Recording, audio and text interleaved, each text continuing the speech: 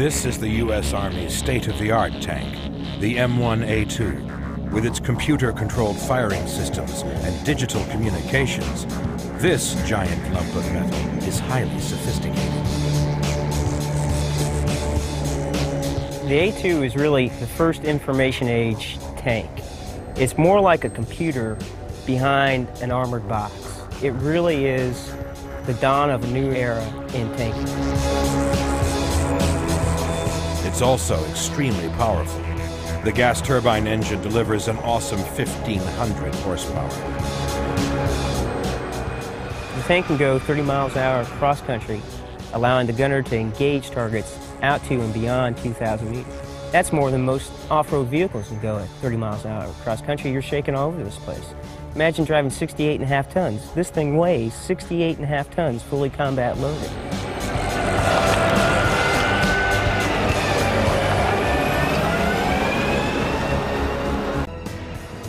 The armor on a tank has to provide protection for the vehicle and its crew. But if it carries too much armor, it can't move fast enough. The challenge is to gain maximum protection with minimum weight. For the M1A2, the armor is cut from steel plate. In places, protection is up to a foot thick. The total weight of this armored plate accounts for half the weight of the fully laden tank. Each tank is held together by 1.5 miles of welding. The welds alone weigh over half a ton. Tanks are built in 2 separate parts. What goes in this big hole here is the turret, which contains the weapon systems of the tank. Inside the hull are pipes and cables to link the digital processors which control the tank. It's more like a computer within a big armored box, sort of like your internal LAN system within your home PC. The systems are high-tech, but the tank's mobility still depends on the continuous tracks invented 80 years ago.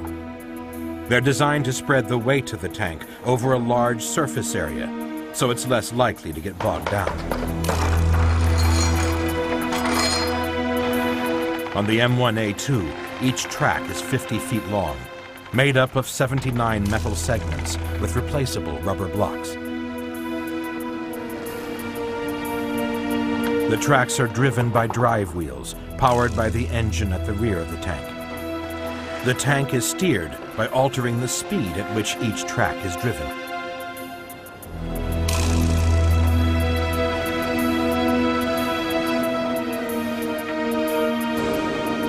The killing power of a tank is determined by its firepower. The main armament of the M1A2 is the 120mm smoothbore gun. Before it is installed into the tank, every gun is tested with live ammunition. Tanks are controlled by computer, and every last electrical component must be checked. These systems also allow the crew to communicate by email with the command center and to receive pictures showing where the tank stands on the battlefield.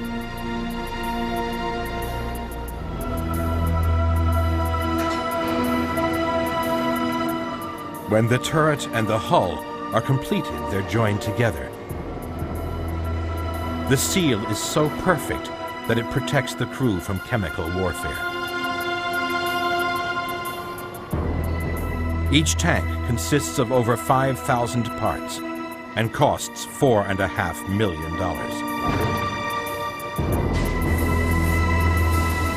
The final stage is to paint the exterior in the relevant camouflage colors.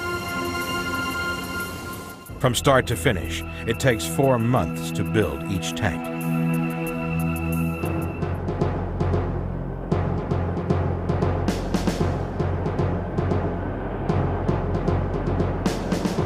Before any tank is delivered to the Army, it's put through its paces to make sure it's fully functional.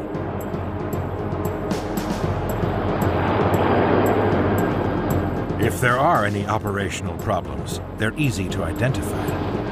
This tank will tell you when it's not feeling well.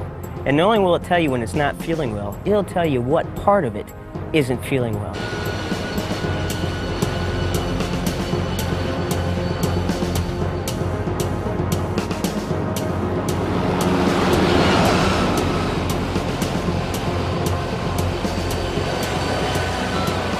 The advanced suspension system is tested on the factory's bump track.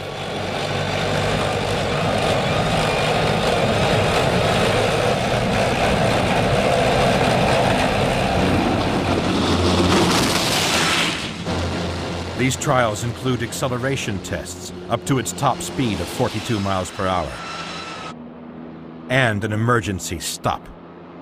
It can go from 30 miles an hour to a full stop in 10 feet.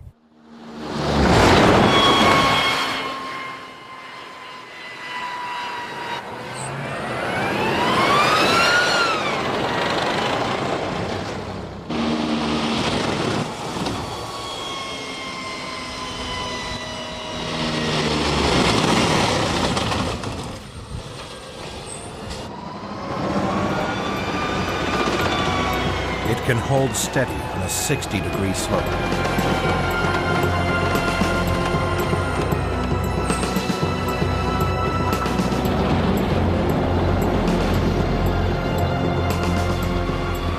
And it can cross a river up to 4 feet deep.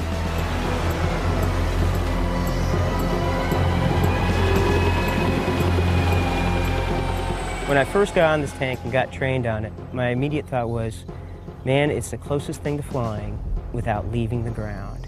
I mean, you get into that and it's like entering a whole new world in the capabilities, the functionalities, and the potential that this weapon system has over previous weapon systems.